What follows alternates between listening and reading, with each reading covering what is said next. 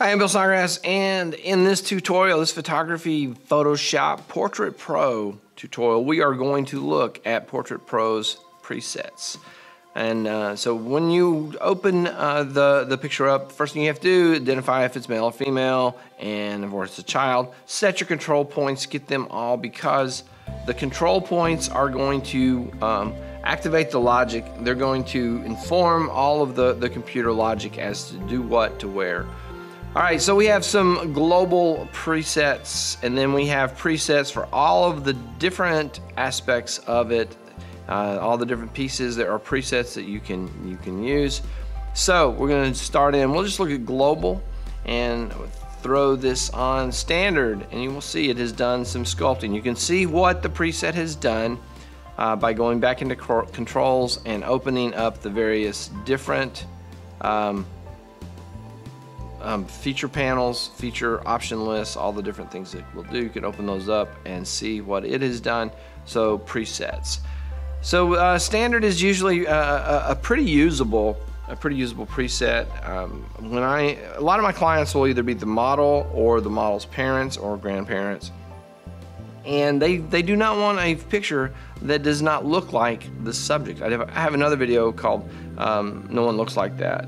And I took a picture of a student from a couple years ago, and of course with permission, pushed that picture all the way to a point where he just didn't look like the student anymore. It was unrecognizable, and that is a distinct possibility with software as powerful as this. If you want, you can change someone absolutely into something that is unrecognizable. Hair color, skin color, everything. So standard is one of those that is not very far off the mark. It does do a little bit of sculpting. It does do some skinning and a little bit of everything. So the standard is not a bad place to start. Throw a little bit more sculpting on with glamorous, and a little bit more even, and some makeup with glamorous too. Take all of that off, reset to original, jump down. Let's look at skin, eyes, and lips. It's not doing any sculpting. It is only doing the skin and the eyes. Oh, I guess it is sculpting the eyes a little bit. I can do medium sculpt. It's going to sculpt a little more. Maximum lighting. Lighting is one of the features in Portrait Pro that will drastically change the way the skin looks and even the contours of the face. So with it set up to a maximum level, we get a very dramatically changed photo. No lighting. It has done a little sculpting and other things, and then no sculpting. It has reverted the picture back, but it has done lighting and other things. So you see there's no sculpting on that. So that is the global presets. There are other presets. I'm going to leave that one open because we're going to keep coming back. There are other presets as well. These are all sculpting presets. So first I am going to turn that one off. No anything, face sculpting. Original face shape, standard sculpt, medium sculpt, plump the lips, slim the nose, darken or reduce the chin, shorten the nose, lengthen the neck, all these sculpting options, eyes only. We can go back to the original and see the effect of the sculpting presets. Again, be careful with sculpting that you don't end up creating some Frankenstein that is not what you were trying to do. Skin smoothing is essentially only doing the skin, so turning everything off, reset to original. Skin smoothing, I can take care of skin quickly. I did in Photoshop before bringing it over, take care of some of the indicators of adolescence with the content aware brush. I did not do anything else with it. I cropped it also into an 8x10 size. Lighting and skin. I also set the control points before I turn the camera on. Remove lighting. This is the lighting feature only. High spotlight, camera, right light, lit from below. You can move the lighting around and get very different looks to the picture. maximum lighting, remove lighting, standard lighting. If you're unsure what to do, maybe start with standard lighting and then get into the controls and work with them until you're happy. Back to presets, global, off, makeup. The makeup features are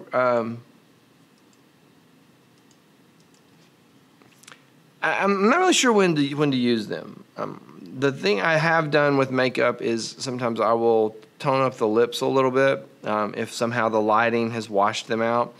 And I will very occasionally I will do something with eyebrow pencil to make again, if the lighting has somehow made those features less apparent, I'll enhance those. But to change someone who is the client, to change their makeup drastically, it creates them into something that they're not.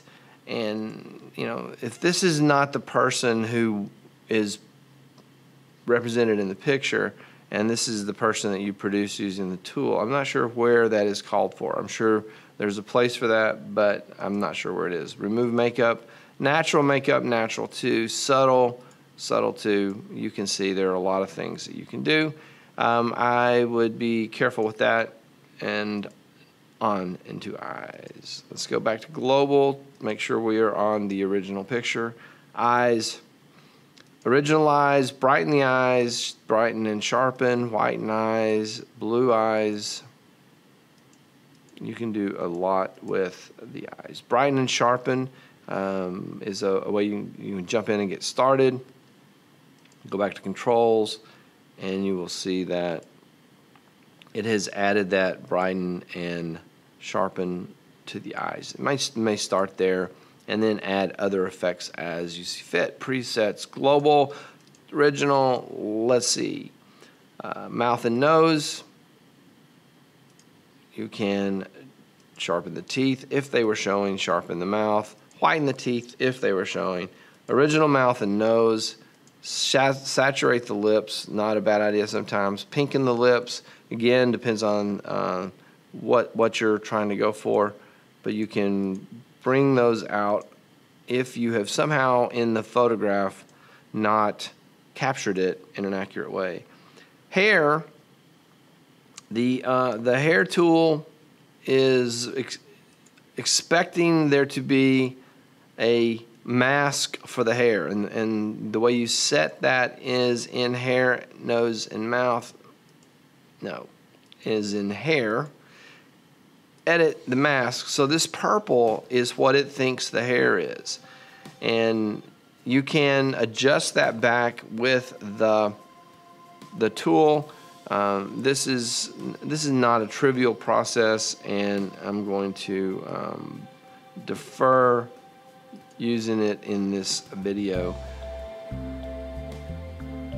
Return.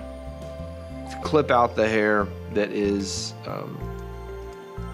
not hair. Would take a few minutes longer than I want to put in on this video. Back to original global. Finally, picture.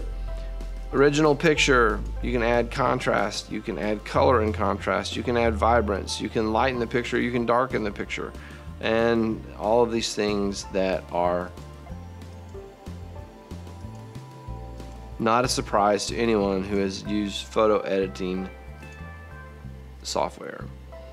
I'm a big fan of this tool's Vignette picture feature, and I will very frequently use it. Global, set to original. I'm gonna throw the standard on it. I'm gonna in controls. I'm gonna add a little bit of a vignette to it and call it a day. Put that on, and that will be the final.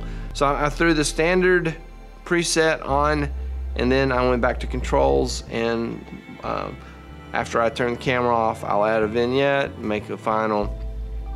So that is it for this tutorial. Hopefully this was enjoyable. Hopefully this gives you a quick look at all the possibilities in the presets, and hopefully this will let you get things moving with your own use of the Portrait Pro plugin for Photoshop. I am Bill Snodgrass. This is one of my tutorial videos. I do photography and photo editing tutorials. I do occasionally other types of photography related tutorials. I also do some science videos for my science class. Also have a bunch of life lesson, inspirational, motivational videos that are vlog style. And then I've recently been doing some videos with folks like this model who are in my photography club who wanted to make videos. So I call them In Others' Words. There is a whole playlist, and this is Grace from the Grack and Jack's Wild and Whack Adventures show that comes out about weekly. And this is Grace, who agreed to let me do this, of course, with consent and permission and all that stuff. That is it for this episode. If you are trying to work with the Portrait Pro plugin, have a look at the presets, throw something up till you like it, then jump back into the controls and customize it into exactly what you want. There is so much power in the plugin. You'll be very, very, very, very pleased with what it can do. Thank you for watching. I don't know if I said it or not, but click the like button, subscribe to the channel, sign up for notifications, leave me a comment, question, and a suggestion. This video is by request. Someone asked for a presets tutorial. Here it is. So I do read those comments. I do take them seriously. Leave me a comment, question, or suggestion. I will do something with that. That is all. See you in the next one.